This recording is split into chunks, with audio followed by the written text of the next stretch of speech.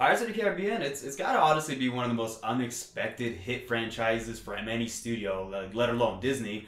I mean, just imagine being the marketing guy that walked in one day, confidence, courage boosted up, you're ready, and you walk in there and say, all right, guys, look, just hear me out and bear with me here, just bear with me. What if we took that Pirates of the Caribbean theme ride we have and we made it into a movie? And I can just imagine it's because everyone's probably laughing their asses off right at the guy. And who's laughing now? I mean, these three films made $2.7 billion at the box office revenue, so I know that guy's probably pretty damn happy about it.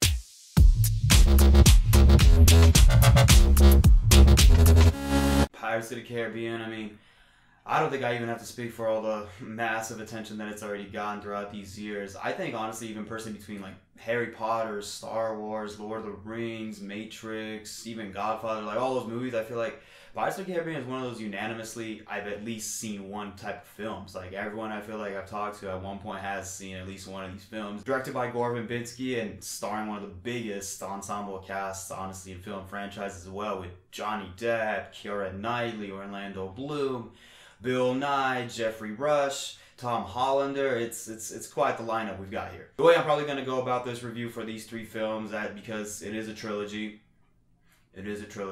is I'm just going to go ahead and break it up into the 1, 2, and 3 respectively and go in order for that, just so, you know, ease of transition. And just starting right off the bat, so Pirates of the Caribbean Curse of the Black Pearl came out in 2003. That's right, already 17 years ago, guys. Shit is crazy. Curse of the Black Pearl is arguably one of the finer 2000s epic fantasy adventure films.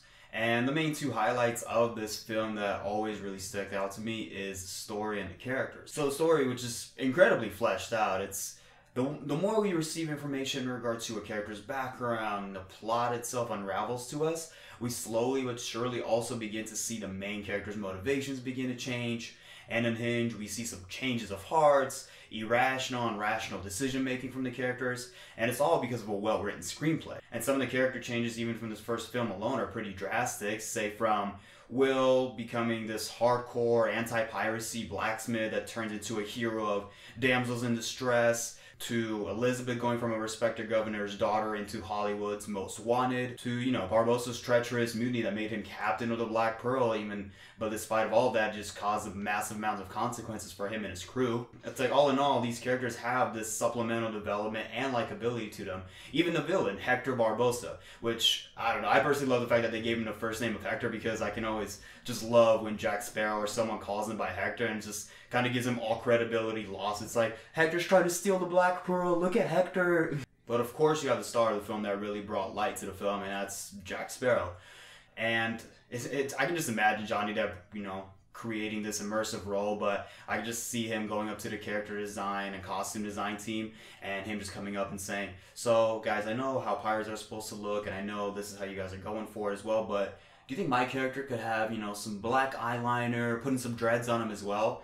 Costume team was probably looking at each other like, what is he talking about? Like I said though, the writing, screenplay, actors, as well as the whole energy of the film really just mesh and work together to create this bombastic action spectacle. You've got production set pieces that still look timeless 17 years later. It flawlessly just immerses you into this pirate world and this time period of piracy and lawlessness. And every time they show you Tortuga, I personally love that city just because everyone is just an absolute mess in this city. Everyone's either drinking or fighting or even doing both at the same damn time. The sword fighting sequences are shot so well too, even though 90% of the stuff that you see, like especially within this film, it probably would have ended within 10 to 15 seconds of actual fighting. I mean, you've got Jack and Will on these wooden beams, one foot over the other, still trying to just maintain balance, composure, adequate fighting style. It's like, I don't care if you're Batman, my guy. It's like, I know you're not trying to do all this, like, while still having composure and everything ready. A few gripes with the film, though, for me, despite all the positives I mentioned, is one of them is pacing, and that there are a handful of times where a scene is just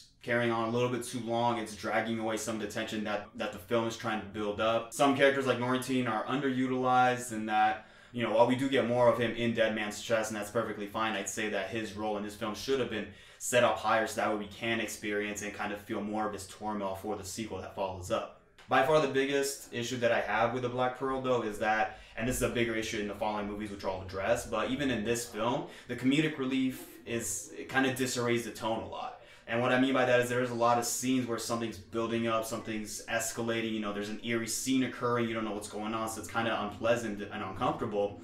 But then immediately afterwards, they hit you with a joke, they hit you with something that happens funny on screen. And while it's not as bad and as frequent here, I still say there's a lot of scenes that are pretty dark here that they could have acclimated into something bigger, but they won't because they want to show a monkey doing something stupid. And next we have Pirates of the Caribbean, Dead Man's Chest. Came out in 2006, a long time ago as well. And I might be in the small minority on this one, but I think the sequel is pretty much on par with the first film. You know, some people say it's a little too long or some story elements don't make that much sense or could have been executed better, and sure, I agree with that. Some sections of the film could have been executed better, especially for me with the first act. It kind of dragged on some places, you know, trying to find and rescue Jack. It could have been shortened or done a little bit better. Some scenes where I'm like, whatever, you know, time passes by.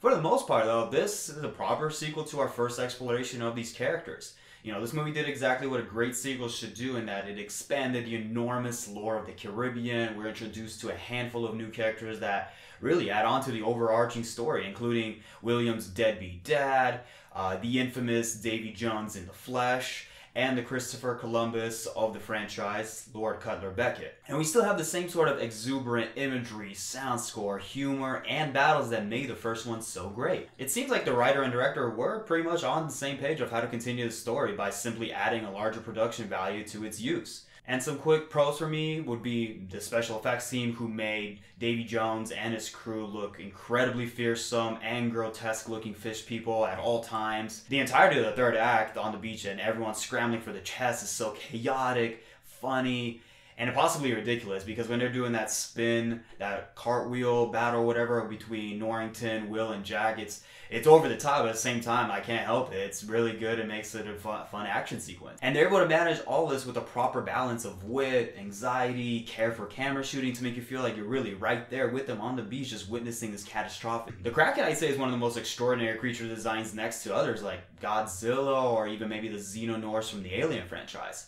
in that its presence and its unstoppable power are truly measured nicely here. From when we first witnessed the Kraken taking the boat in a few seconds to those two villagers or pillagers, whatever they're doing in the middle of the sea, to the final standoff against the Pearl and Jack Sparrow, you know the Kraken can just absolutely fuck shit up. And again, a few cons nonetheless for Dead Man's Chest for me is just the inconsistency in establishing some certain scenes that could have benefited to going that further into greater heights and not resorting to humor. Compared to The Curse of the Black Pearl, there's way too many times in this one where the tone just bounces back and forth, and just really loses steam and intensity. Just play the scene out and let it go how it should be. You don't need to make us as a viewer laugh just because something bad happens. And lastly, on Dead Man's Chest, I love how it ends. It's not a victory. It's not successful. We lose our favorite and our best character. The team acknowledges defeat and it seems like all hope is lost.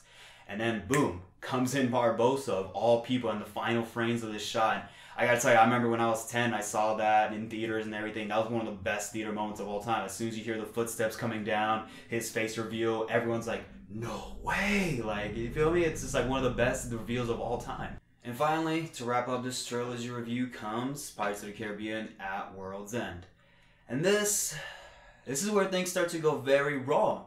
Whereas Dead Man's Chest, you know, you had just about the right amount of new material and everything. This film just gives us way too much. And look, I don't mean even to my own horn or anything, but I'm smart enough, you know, like I had straight A's throughout school and college, but good Lord, if any of you can actually tell me what the plot of this film is correctly, I would give you the highest praise. Some people say Dead Man's Chest is convoluted. It's like, no, this is the meaning of the word convoluted. Nothing makes sense, and everything is raised to a bar that's just too high. The supernatural factor of At World's End is just so high. The stakes are ridiculously huge. The characters are unfocused and don't really have time for growth. They feel stagnant and forced sometimes. It's all a mess, but the biggest issue with the film is that we as a viewer just don't know what's going on from the character's perspective, because everyone's just changing their motivations.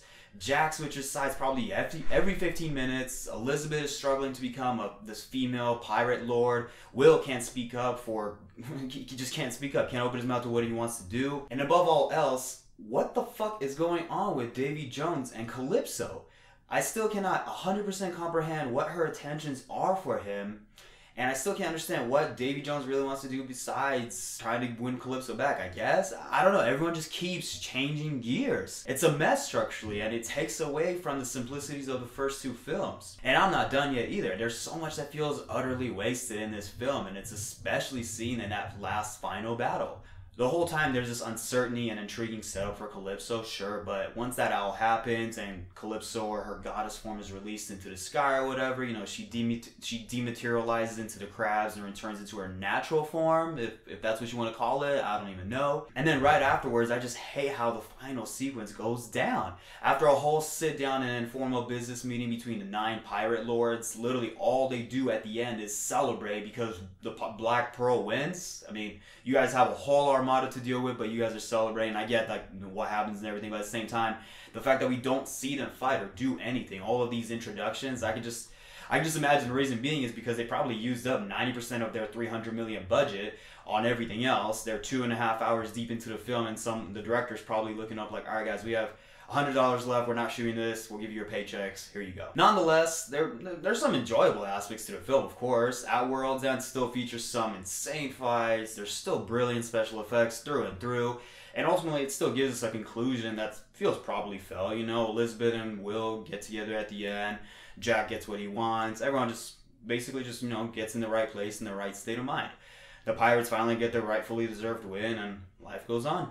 So, as a trilogy, Pirates of the Caribbean, it works for the most part. It establishes this incredible world. It introduces us to now some very familiar faces. It revamped and brought back the swashbuckler subgenre. And if you didn't know, because I didn't even know prior to making this video, but swashbuckler is a real world. So there you go, fun fact of the day. The first two films are especially entertaining, and the final piece is just, you know, it's like a firework that tries to go up without the actual big bang boom. Nothing really happens, and we're left to, like, you know, a little disappointed, but all in all, it's still a great trilogy. Also, a final little nod that I just wanted to give for this trilogy, dude, is shout out to the actors who play Pintil and Rigetti. I don't think they necessarily, you know, get that much credit, but if you know your American literature, they really reminded me of Rosencrantz and Guildenstern, who, if you don't know, they're side characters who don't really get that much screen time, but comparatively to the other characters, and they always come out and they always play this Dumb and Dumber role to the best of their capabilities. And I feel like they don't get mentioned around that much within the trilogy purposes, but like I said, shout out to them for always just making these characters consistent and just enjoying their time while at it. With everything said, I give Curse of the Black Pearl a 8. Dead Man's Chest, a 7.5, and At World's End, it's just gotta be a flat 5. Which, if I rounded all of it up, and I will, because I'd rather just round up for the sake of purpose, and I just enjoy the trilogy, it still gives Pirates of the Caribbean, the 1, 2, 3, a solid 7. Also, if you made it this far into the review, then thank you, first and foremost. Hope you enjoyed, hope you keep watching. But I know you're curious that, you know, why did I snub On Stranger Tides, and why am I not talking about Dead Man Tell No Tales, and I'm just going to close the review by saying, yeah, we don't talk about trash.